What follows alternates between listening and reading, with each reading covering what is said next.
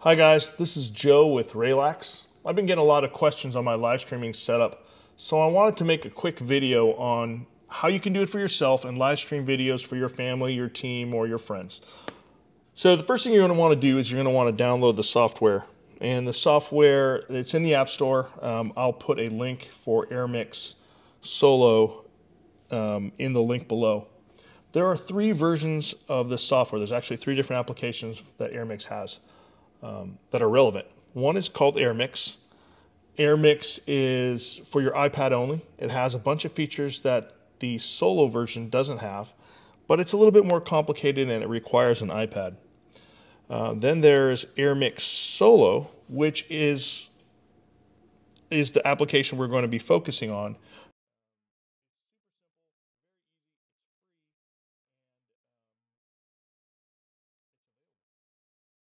And then there's AirMix Remote.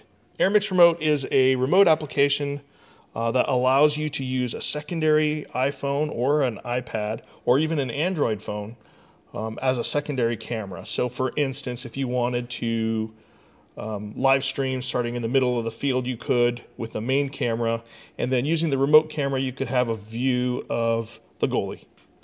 Or you could have each side and be able to switch it back and forth, left or offense and defensive sides, to get a better angle.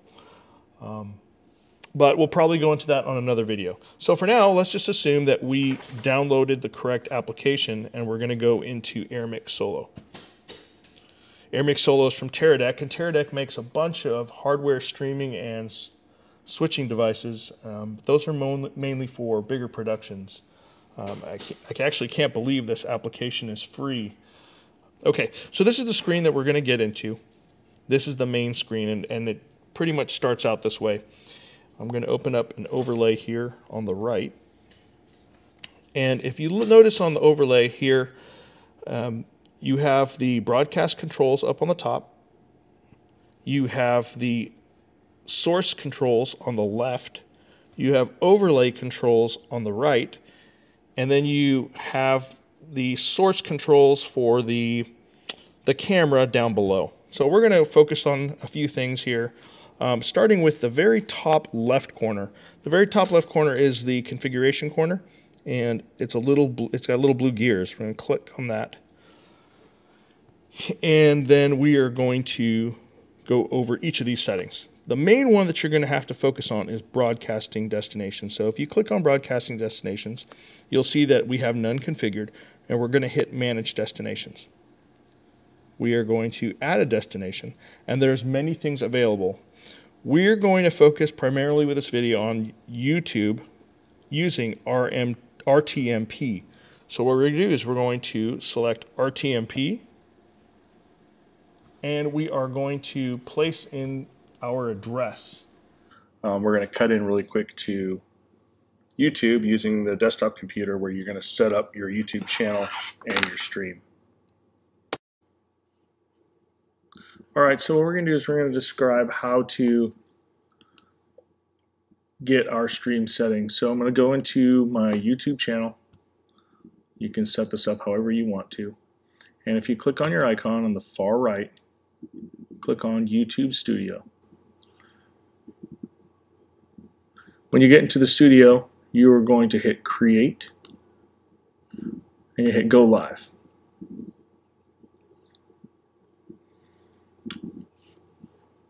Okay, here's where we're going to edit the settings and the title that we're going to show up on YouTube. So here we hit Edit. We're going to put the name of the game. So for instance, Carlsbad versus whatever information we want to put in the description, whether you're going to put the roster, whether you put links to your website, whatever you want to do, you put that in the description. Down here it'll say streaming software. That's going to be basically saying that AirMix is going to publish to here.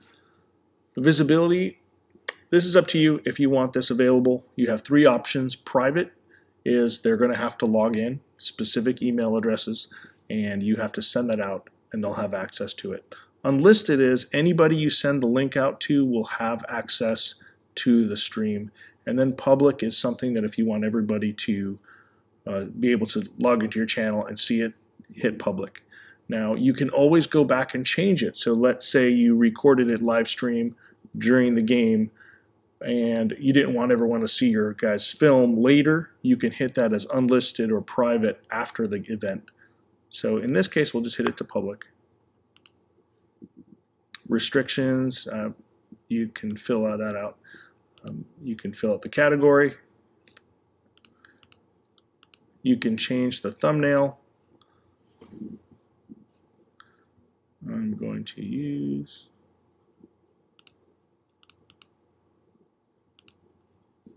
this one. Playlists. If you have multiple playlists, you can put them in there and you can add them to that playlist. Otherwise, it'll just show up under live. For audience, I always put no, it's not meant for kids. It's not that there's other restrictions. There's certain laws available with that. I don't even bother with it. Just put it's not meant for kids. Down below, there's options for tags. You can put the tags here that you're interested in. You can fill out the rest of the information, recording date and time. All of that is not as important. You can choose the standard YouTube license. You can turn off the comments for your live stream or leave them on.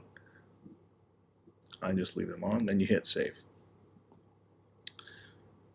Inside here are the stream settings. The most important one is you have to select a stream key. You'll likely have a default key. If you don't, you just hit create new stream key. It will create a key for you and that you're going to put into AirMix. If you click on this button here, it will give you the stream key. Write that down, put that into AirMix under stream. This right here is the URL. Copy this URL right here, and that will be the stream URL.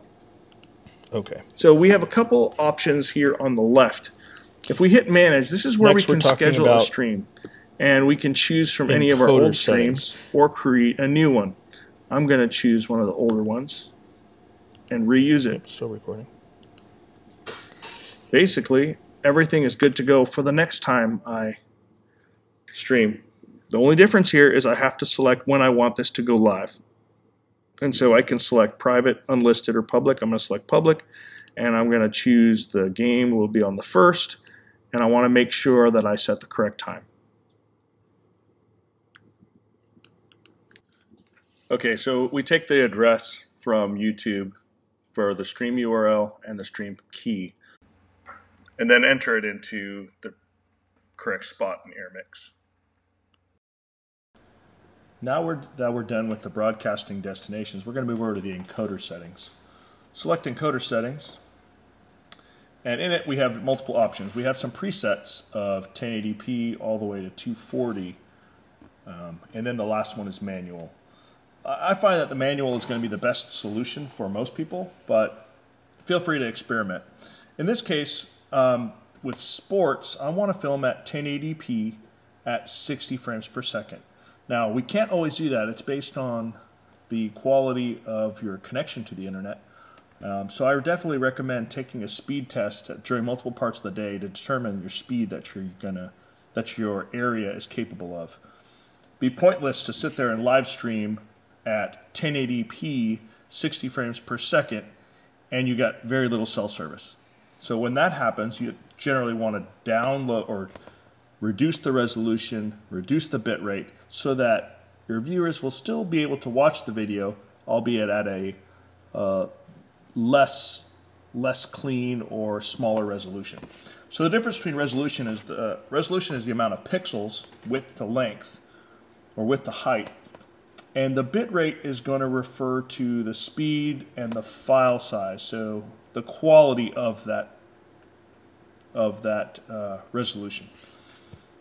YouTube has specific requirements for it. I'm going to put the link with those requirements down below, but here's a quick reference for it.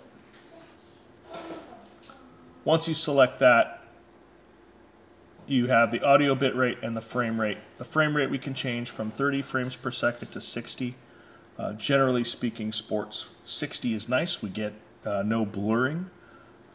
But based on your speed, 30 is also definitely good to go.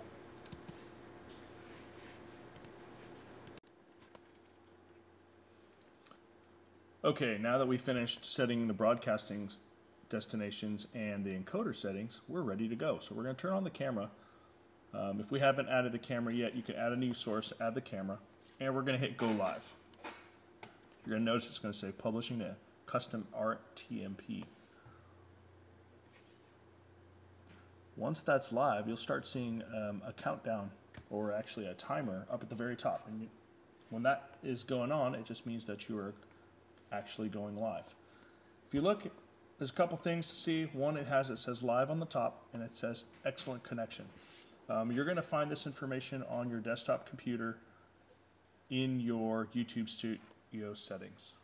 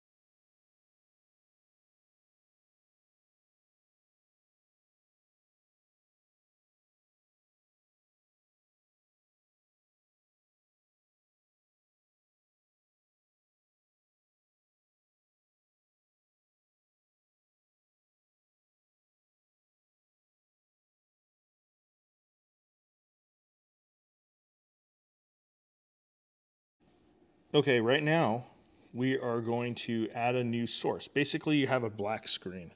What we want to do is add the camera. So to turn on your iPhone camera, we're going to hit add a new source. And we're going to select iOS camera. And you can see on the left side your camera's there, but it's not the full screen. So we're going to long press, hold that down where that little color is, and we are going to adjust everything in here. There's a few options for camera settings. Right now it's on back camera. You can switch it to selfie camera if you want the front of your phone. Generally speaking, if you're live streaming sports, you probably don't want that. There's an option down below for camera stabilization. I thoroughly recommend you use it. Change that right there. Optical zoom, you can use the optical zoom. You can turn that off if you want no zoom, but I have that left on. And then the other thing that I tend to do when I'm out on the field is I hit auto balance, and that's the white balance of the area. So you would just tap auto balance, and it should adjust the balance of the temperature and tint.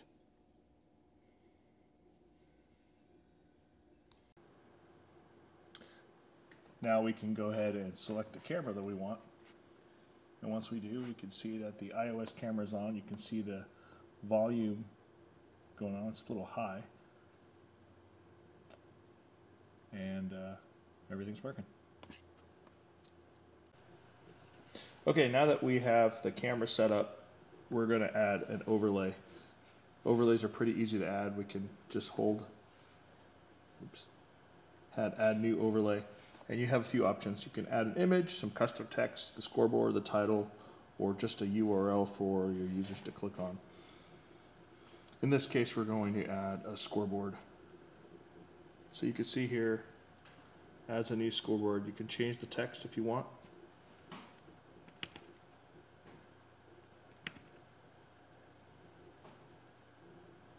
And you can change the names, you can change the period, and then you can also change the colors. The default colors are red, silver, and yellow. You can see those. You want to make them small, get them out of the way. And once you're ready, hit done. To use them, tap the screen and add whatever overlay you'd like.